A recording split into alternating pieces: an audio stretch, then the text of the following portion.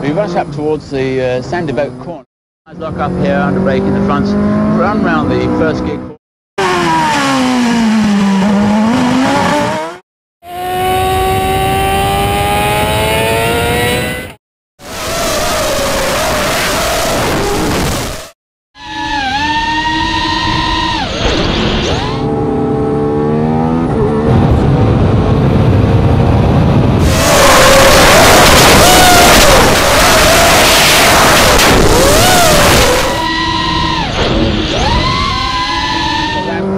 Tobacconist, right close to the wall, accelerate. Hi guys, JG Gravity RC here. Welcome back to my channel.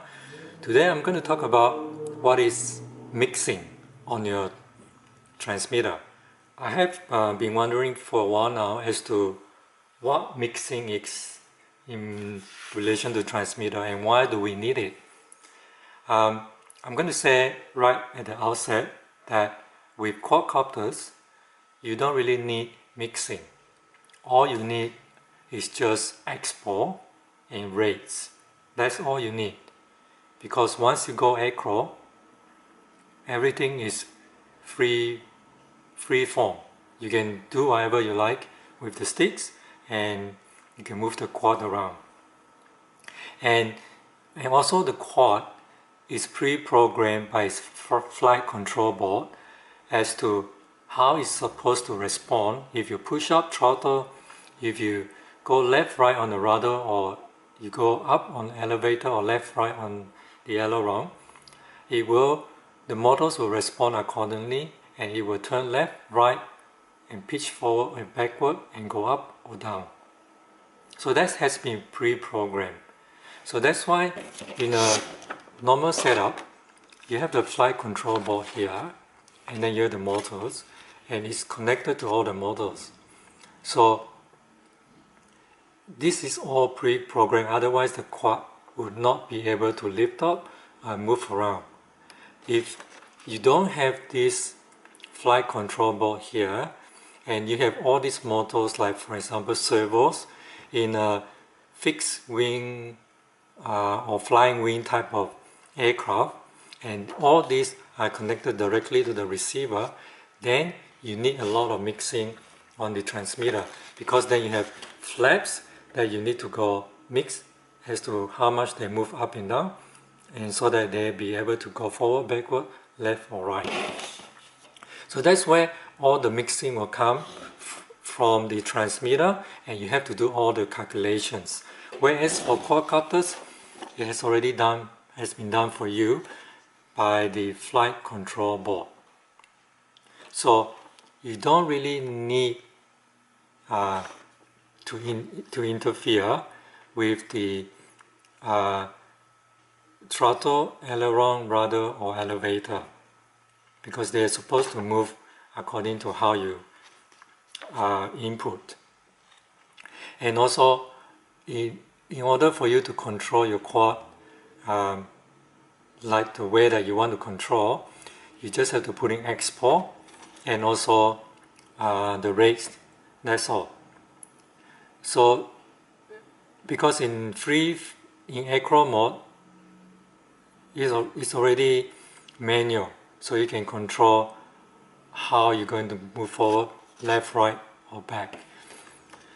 So in that sense you really don't need mixing. And even with a complicated setup like this, I noticed that all these other setup that has been done on the transmitter, they're all for other purposes, like for example play music. This one is to tune PIDs. This one is the same thing. This is the rates, and then volume, OSD and other stuff here. And I noticed that with the raw, pitch and yaw, the only mixing that the author did was export and raise. That's all, in a very complicated setup like this. So which means that even with complicated setup, you don't really need to mix the throttle, the pitch, yaw and roll channels, because they're already pre-programmed for you. All you need to do is to put in export so that it controls according to the way that you like it. So all in all you need to do when you set up your transmitter is really make sure that they're all connected and it works, left, right, up and down, and also set up the rates. All these other switches are for other purposes.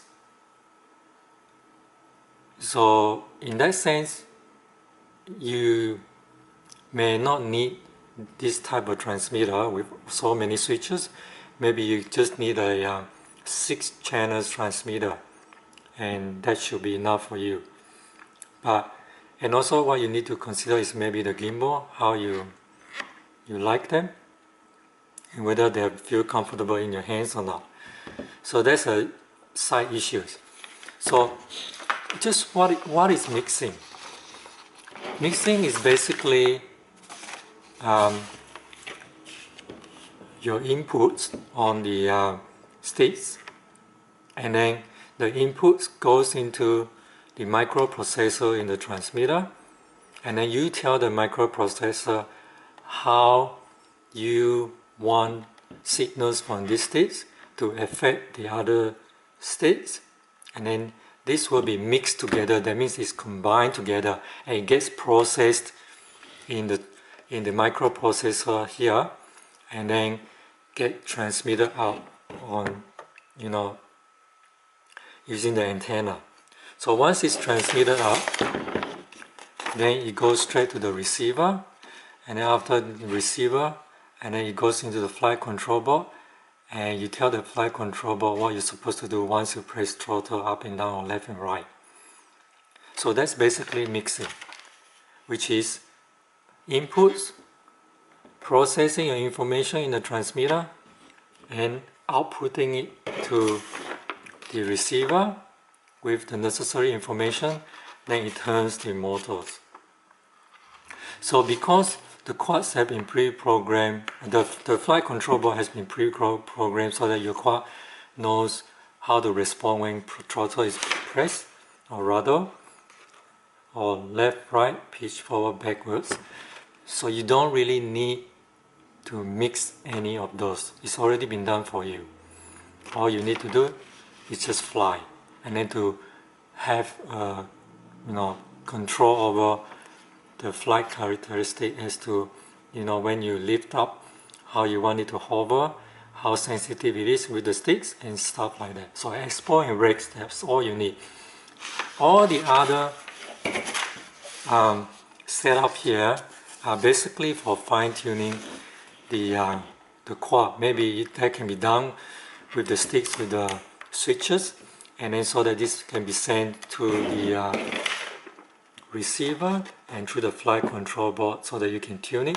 It's just like the race Formula 1 driver, when they start driving, and if it's not responding according to how they want to respond, they start pressing buttons. So I think that's how it works in a transmitter also, if you program it to be able to fine-tune your quad while it's flying. The fine-tuning is more or less just the weight of the quad, the PID's tuning. So this clears up a lot of confusion that I have with mixing. So now I can confidently say that I now know that I don't need mixing for throttle, rudder, elevator, and aileron. Except that if I want to put export or rates, or if I want to do fail-safe and throttle hold. That's all you need when you're flying quadcopters. All these switches, dials are all miscellaneous, unless you really need them, like a race car driver, just like my introduction video.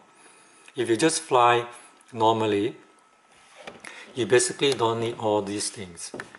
But if you are in a competitive FPV quad racing, maybe you need to set it up like this, and then so that you can fine-tune everything by switching buttons here and there while you're flying or when it's on the ground.